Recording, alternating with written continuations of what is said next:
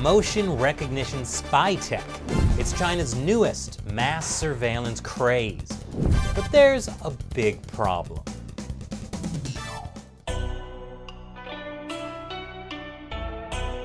Welcome back to China Uncensored. I'm Chris Chappell. Forget facial recognition, eye tracking, and crowd analysis. China's hottest new surveillance craze is emotion recognition. Emotion recognition, the thing all my ex-girlfriends wish I had. Here's how the computerized version works. The idea is that software algorithms can tell how you're feeling by analyzing real-time video of your face. For a long time, China's internal security has used facial recognition software that analyzes your facial dimensions, hair color, and skin color.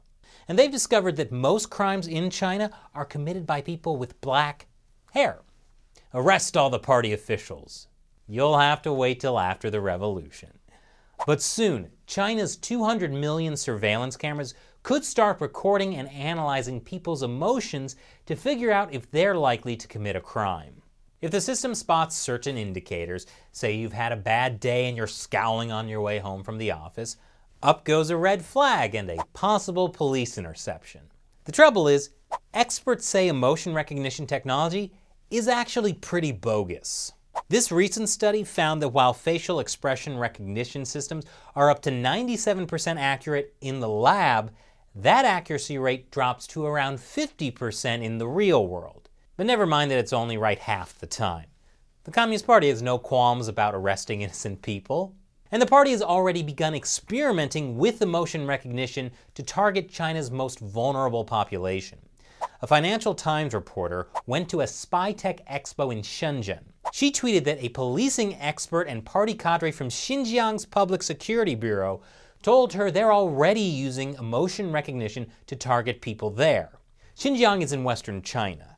It's the testing ground for the latest in spy tech. That's where the Communist Party is putting people in concentration camps. The Chinese Communist Party is detaining and abusing more than 1 million Uyghur Muslims in internment camps in Xinjiang, the western region of China. The pages of George Orwell's 1984 are coming to life there. It's 1984 with 2019 technology. But experts say it's still in its early days. More testing needs to be done before emotion recognition technology is adopted widely across China. But in Xinjiang, better safe than sorry. If you're having a bad day, smile, because anything less can get you into a lot of trouble. So what do you think about China's security using emotion recognition to target its citizens? Leave your comments below. Once again, I'm Chris Chappell. See you next time.